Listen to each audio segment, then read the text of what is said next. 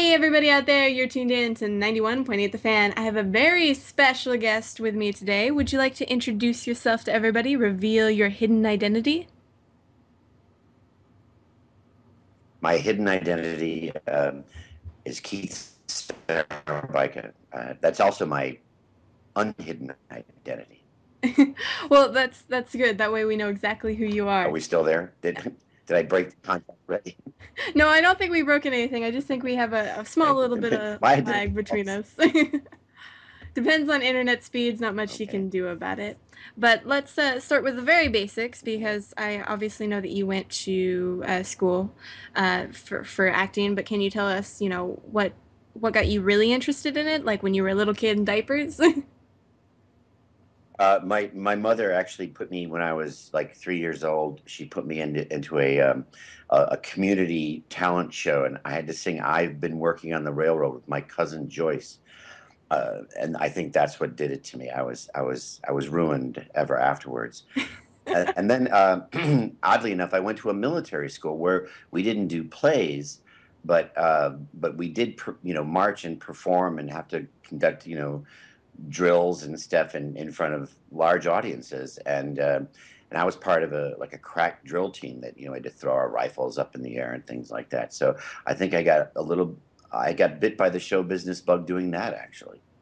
Odd as it may seem.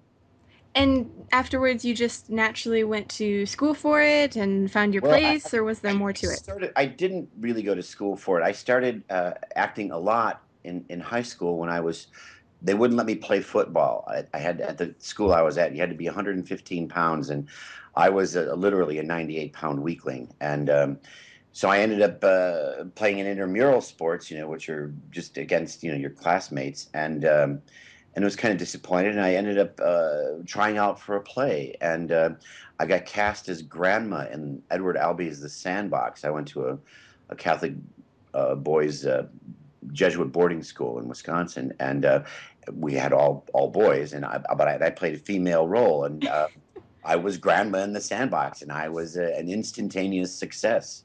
People really liked me in it, and while I didn't stay at that school very long, I ended up leaving and going to a public school back in the northwest suburbs of Chicago, to John Hersey High School, and I actually was kind of struggling in school, and I didn't like going to school very much.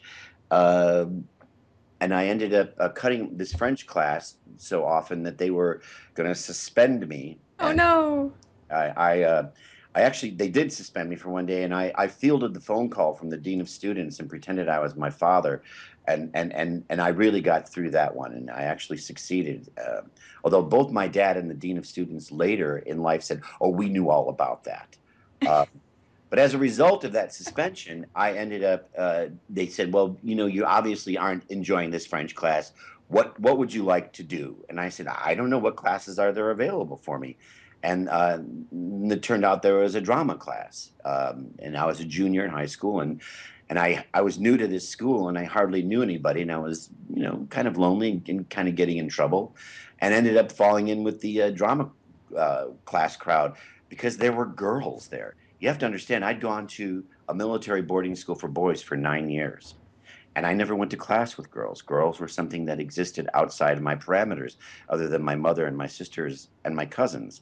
So this was the first chance I got to really um, interact in a real way with females of my own age, and so I fell in love with it, and they, I guess, fell in love with me, and from then on, that year I actually got cast in a production of A Thousand Clowns. And I played Murray Burns, the lead role, and it was supposed to have been the senior play, but as a junior I got cast because I don't know why. I guess I was good, and I ended up winning the Best Actor award that year. Ooh, congratulations. Thank you. I haven't won many awards since then, but I won the Best Actor award in both my junior and my senior year in high school, and the Senior Dramatics Award, which actually led me to feel that I might actually be talented. I'm not sure why that. I've been dissuaded of that later in life, but uh, and I ended up with a theater scholarship to this school, Trinity University in San Antonio, Texas, where I went for 6 months and took the best class I've ever taken, It was run by a man named Paul Baker, who ran the Dallas Theater Center. I believe Mr. Baker is dead now, but he had this great class called Integration of Abilities, in which we had to do over 3 week periods of different 3 week periods of time. We had to do sculpture, music, writing, movement, painting. It was just how to get you in touch with that the creative impulse, and it's a class for which I've felt blessed ever since for having taken. And then that summer I was home, and I was working at a job that I'd had both after my junior year and my senior year, working doing materials analysis, going down, and I was working on a drill crew and doing for construction, and we would do test samplings and stuff of different sites, so to see whether they were, what they would have to do to actually build something there.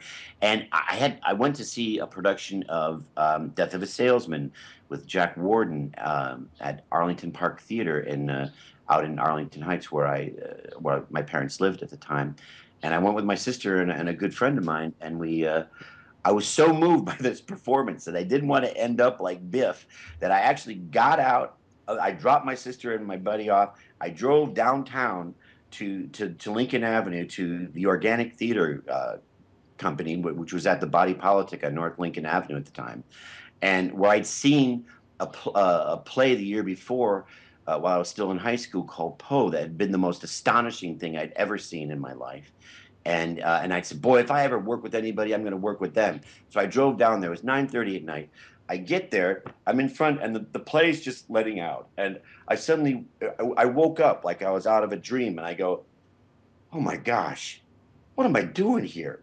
And I started leaning against the light pole and banging my head against the light pole like I finally have lost my mind 100% completely.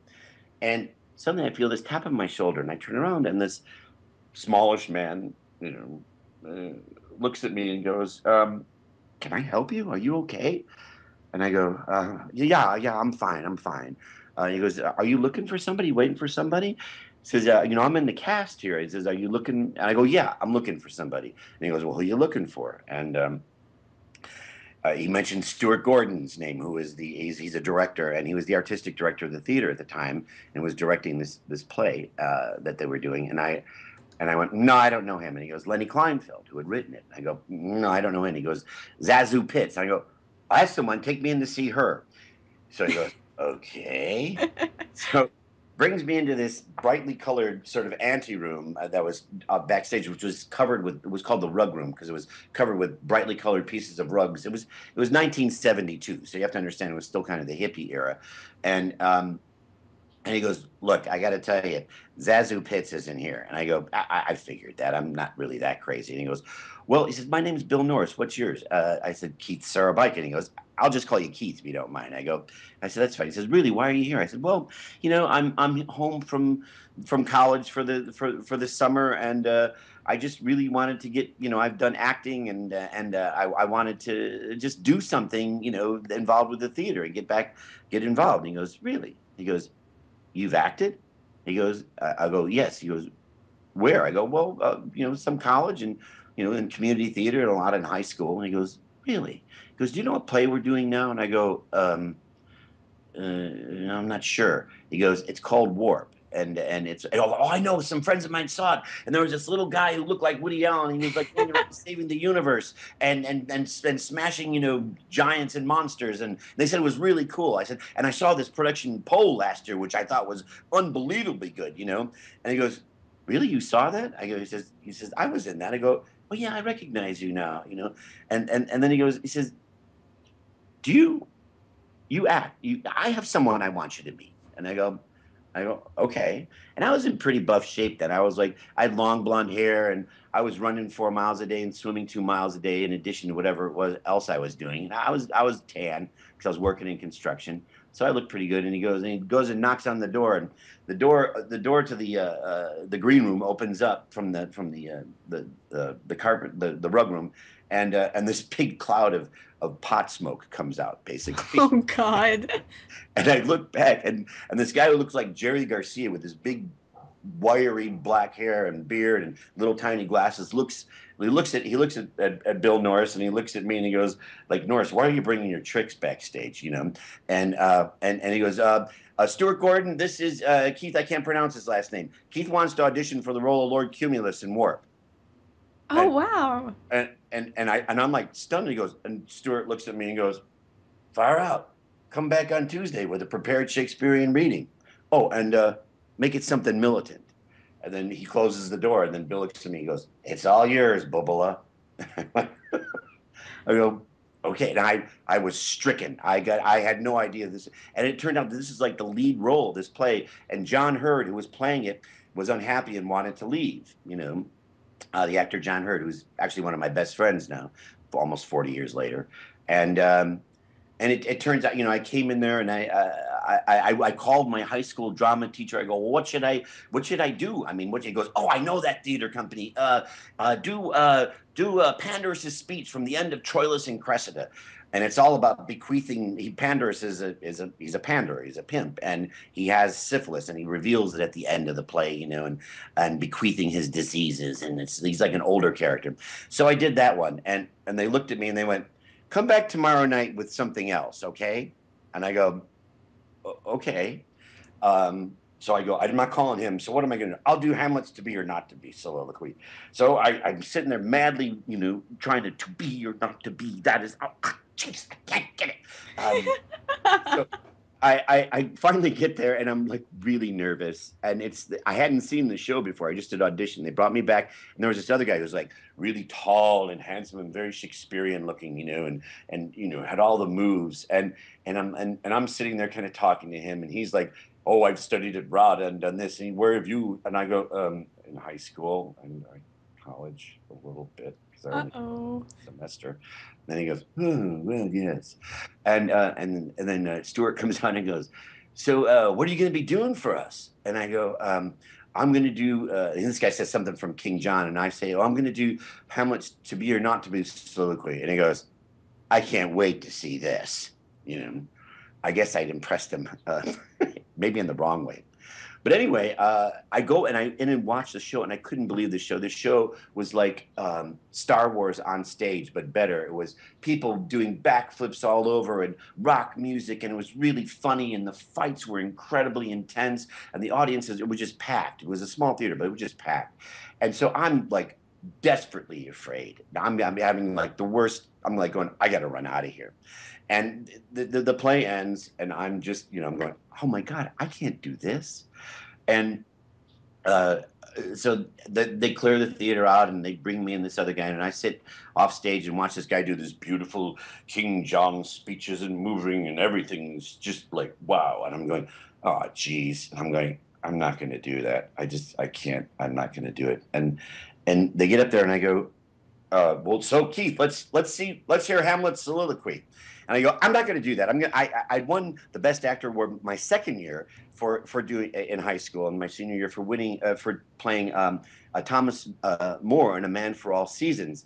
And so I said I did a speech of that, and I go, it starts out to avoid this. I have taken every path my winding wits would find, and now that the court is determined to condemn me, God knows how, and it goes on from there. But I start going.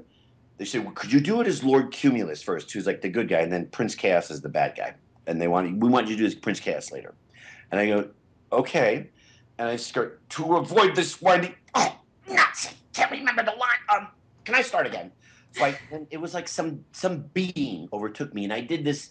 I don't even know what I did, but they like at the end of the speech, they all look. It was like they look like the audience in Springtime for Hitler, where their eyes are wide open. uh, Completely brushed back, and they go far out. Do the Prince Chaos thing now, and I go okay, and I did to avoid this. Oh, nuts! I got to start again. So I start going, and I go again, and do the whole thing, and same thing happens. It's like something took me over, and then they say, okay, act like you're being crushed by a giant hand. Take your shirt off, Everybody did that. I go, I leave. I figure I've completely and utterly embarrassed myself. 5 days later, I get a call from Stuart Gordon saying, we want to hire, we've had a company meeting. We want to hire you for the company. Now, John may not leave, but which case we want you to be in the company though. And I go, okay. And I ended up doing the, let me put it this way. I ended up doing the part for three months in Chicago, and I actually did more performances on Broadway than John did, because the play went from the off loop theater that it was in to Broadway the next February, and crashed and burned. Clive Barnes, who was the New York Times film critic at the time, said it was beautiful junk and you should go in high spirits, if not actually high. But it was a comic book on stage. Anyway, sorry for the long, but that's, you asked how I became an actor, and that's how I became an actor. Not at all. I love long stories, and Be careful what you ask for. You might get it. I thought it was very interesting, and I have to say, it's congratulations for having that sort of doubt and nervousness. Oh, I'm not going to get it, and then suddenly you've got it, and I think that's always sort of a I happy always ending. just assume no one's ever going to hire me. That's my constant assumption when I do anything. Well, that's a good protection though, just in case. It is. Yeah, it is.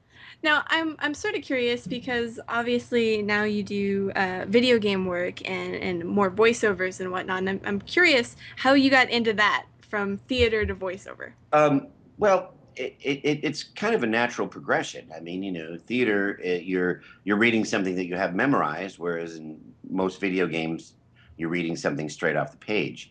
Although sometimes when you have to do um, mocap sort of stuff, like for that I did for Dead Space, and a version of mocap which is called facial capture, um, for L.A. Noir.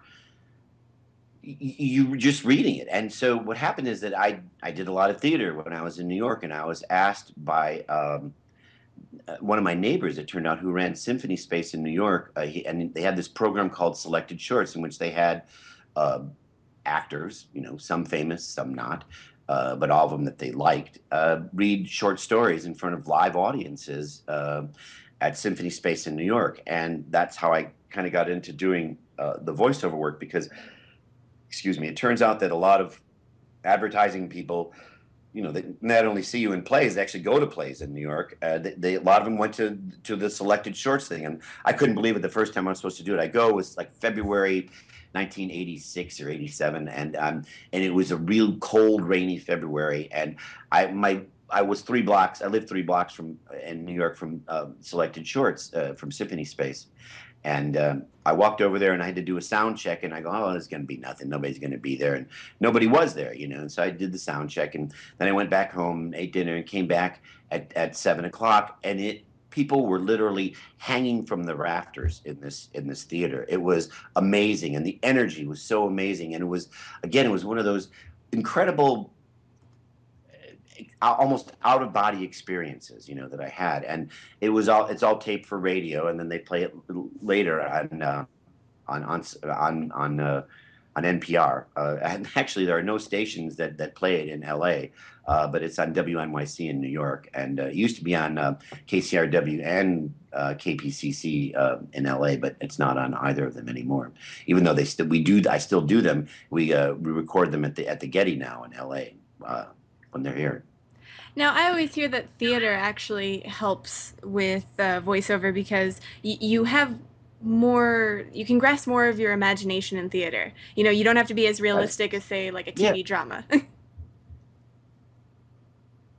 Well, I don't know what do you mean by realistic? I mean, TV was Daniel Holtz an angel realistic? I mean, That's I true. was playing, an 18th century English vampire hunter who came to the 21st century to kill Angel.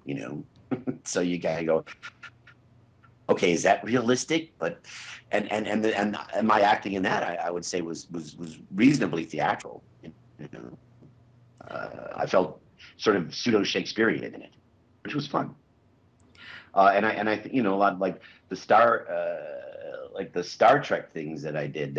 I was playing alien characters. I mean, yeah, like in Cold Case, and in The Equalizer, I was playing a real human, but I don't know. Were they real? Really? I mean, was Mickey Kosmeyer real? I don't know.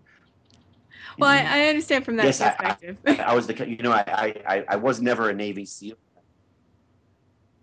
I was never a Navy SEAL, but I played one on TV, and I learned to use all the different guns. I actually took up parachuting while I was doing them, and I learned to scuba dive. So I guess that I could maybe someday, if if I could have been a Navy SEAL, although I don't think I'm nearly tough enough, to be honest with you. Flex those muscles. I'm sure everybody can see them.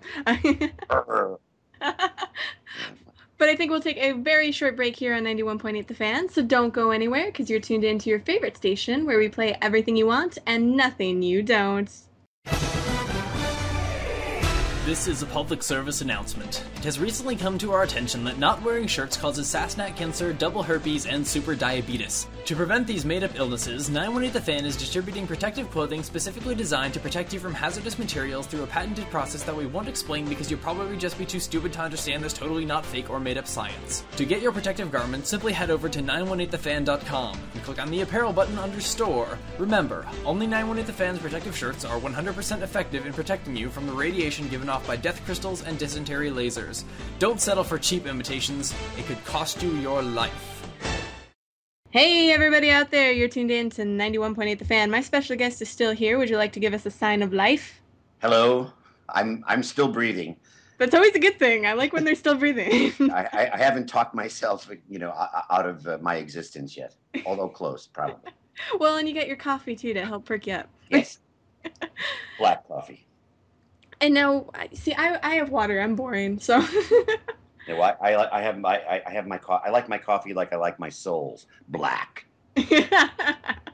Oh, yay. But I'm kind of curious because we left off on voiceover before the break. If we could talk a little bit about motion capture and a project that's gotten a lot of fans lately, LA Noir. Could you explain to us, how you were approached to that, how you were approached at that? Wow, I can't talk today. Go me. How you approached that, and if it was difficult to, do Well, motion capture with voices. uh, it it was a little bit different in that I didn't actually do the motion capture, but I did what they call facial contouring, which is the voice part, and it's motion capture, but only from the neck up, and so it's actually a very involved process, and they have uh, a technology that's all their own that they don't allow out, and I know that they're trying to market it to different people, but they don't use any dots. Like in normal motion capture, which I've done before, you're dotted all over your body and your different muscle groups, like in your face, on your lips, your eyelids, even everywhere. You have little iridescent dots, which the motion capture infrared cameras pick up in the studio, and you're surrounded by banks of them in a black studio. Well, they did that motion capture, but they did it with other actors earlier on, and then they hired me to do the face and voice of Herschel Biggs.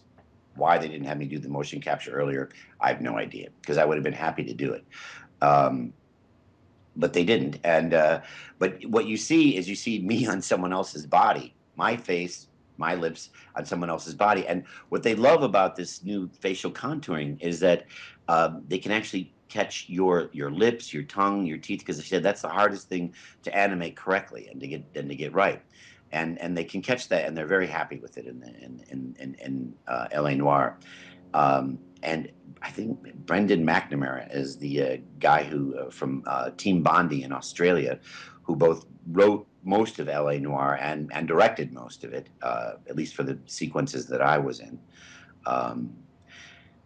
He was just the nicest guy, and he was really fun to work with. But he came up with this technology, and you're in an all white room. You're sitting on like a barber's chair because so you're comfortable, and you have an orange cloth draped around you, an orange T-shirt, um, and your hair, which they've taken an hour and a half to get right, because I guess the cameras go crazy if there's any stray hairs, and they fritz out. So they spend an hour and a half basically plastering your hair down and filling it in so that there's no spaces anywhere. Um, and then you sit in the chair, and you basically, the longer speeches you have to have memorized, but you can see it, off. There's a monitor in the distance, but they don't want you to read off the monitor because they want you to look at different spaces or different places, like your character would be looking, And it's very much like movie acting, only you're sitting in a chair. And it was actually fun to do. I mean, but I mean, we would do sometimes 70 and 80 pages in a day worth of material, so it was a lot. That But sounds really interesting. I've never heard of that technology before, and sadly, there won't be any more ball jokes. But at the same time, at least it looks like it's improving. bald jokes. Ball jokes. What I don't know what the ball joke is in what. No, it was just I have a lot of voice actors who come on who talk about motion capture, and then they have a lot of really sort of immature ball jokes. Oh yeah, well you mean in terms of their little balls? Yeah. Captured, yeah, yeah, It's, yeah. so we're getting rid of that, but it looks like the technology has improved. I don't know if you what you've seen of the game graphically, but I have everybody's seen. I mean, I've seen trailers of it, and I saw pieces of the game when we were shooting it, and I thought it looked pretty cool. The driving sequences are difficult to deal with because you just run people over constantly. I think well, maybe they can dodge out of the way a little bit. maybe. Maybe. Could you tell us a little bit about your character in the game? Herschel Biggs is he's an ex-marine. He's pretty tough. He's an older cop, and he's kind of seen everything. And at first, he doesn't like Cole Phelps, at all, because he thinks he's a hotshot. But he actually comes to be rather fond of him as the sequence. I'm in the arson sequence, and I think I actually narrate it because we recorded a lot of narration, and kind of I can't think that they wouldn't have actually used all the stuff that they did, but you never know. And I'm looking forward to the game myself. I haven't played it yet. I'm looking forward to my kids playing it so I can sit behind them and see what they actually do because I'm terrible at playing these games, I have to admit. It's a terrible thing to say. I get in there and I was trying to play Halo 2 with my kids a couple years ago, and I was dead before I could figure out what I was looking at. Well, that's hard. I always think that shooters personally are really hard if you're trying to get someone who isn't used to games into gaming because it's so competitive. It's very competitive and you're dead. It's like by the time I could figure out which was my viewpoint and what I was looking at and how I could make it move, I was dead, because my children have no mercy. None. Well, that could be a slight problem if they kill you before you figure out which button to click. Yeah, yeah. And now, are there any other, games or projects out there that you are able to talk about or that's come out Well, recently that you'd I like have a to? voice in Transformers 3 and the new, Dark Side of the Moon. Ooh. Play Laserbeak, who's a little Decepticon assassin, and frankly, I should have been paid more because he's actually a pretty good part. I was like, oh, okay. I didn't realize it was that big a part. I mean, he's not the star, but you notice him, believe me, and you see him throughout the movie. I don't know if you've seen it or not yet. I haven't gotten a chance to. I still need to see the second one, so shame on me.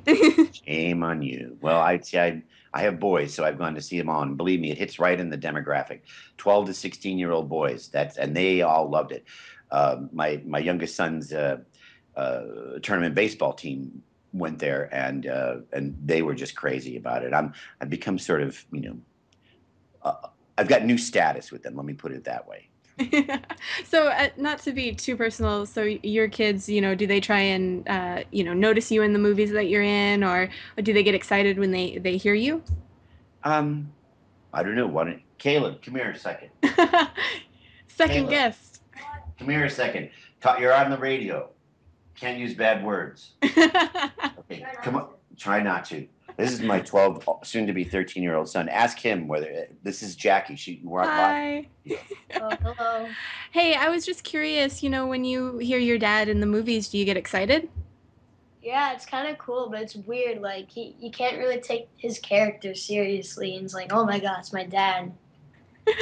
Do your friends ever notice him in the movies, or do you tell him? Maybe do you brag at all? I guess I do brag a little bit. Um, He doesn't want to admit that he brags about me, though. of course. Just like I won't admit that I brag about him. I wouldn't brag about my mom either. At least that's what she thinks. But usually I know what my dad's in, but sometimes my friends will come up to me, hey, is your dad in blah, blah, blah? And I'll be like, I don't know. And I ask him, he's like, oh yeah, I did a part for that. And it's kind of cool to see how many things he's done. It's really cool hearing his voice. I think that's really neat. And are you interested in acting at all, or will you pursue something else? You're a little bit young to know, but Yeah. Um, He's actually really good. He has the it factor. Oh, Yes. really? Must be very When he popular with the it was a girls. production of at the Agora Children's Theater of it was the Agora Children's Theater and the Holy Grail. It was Monty Python and the Holy Grail, kind of adapted for children, and he played these small parts. And I swear to God, maybe it's because he was my son, but he just lit up the stage when he was on it when he was there, and he was very funny too. So I hope to God he's not an actor, but I think he may be. Well, best of luck to him in the future. thank you. And now I'm sort of curious, is there anything else you'd like to tell the listeners out there? Um, no, other than I'm glad you're out there.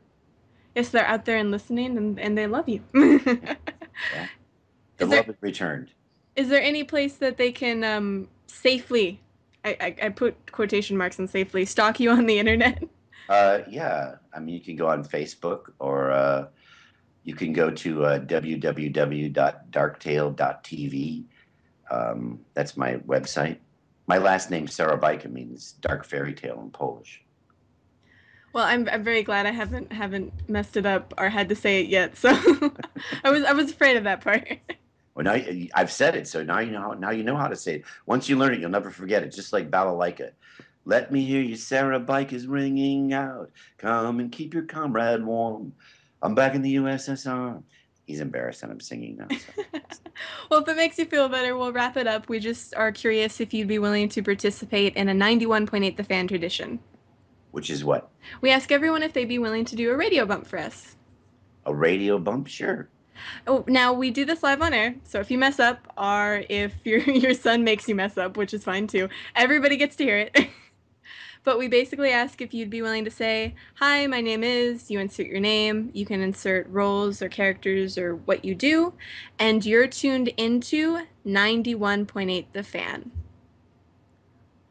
Okay, do you want me to just go ahead and do it now? Yep, you can go for take one. Hi, my name's Keith Szarabajka. I play Laserbeak in Transformers 3 Dark of the Moon, and you're listening to 91.8 The Fan. Perfect! That wasn't so hard, and no bloopers. Almost. Almost, but not quite. Thank you so much. This was a lot of fun, and thanks to your son, too, for bringing him along for the journey. Caleb, do you want to say goodbye? Bye. Bye-bye. Bye-bye.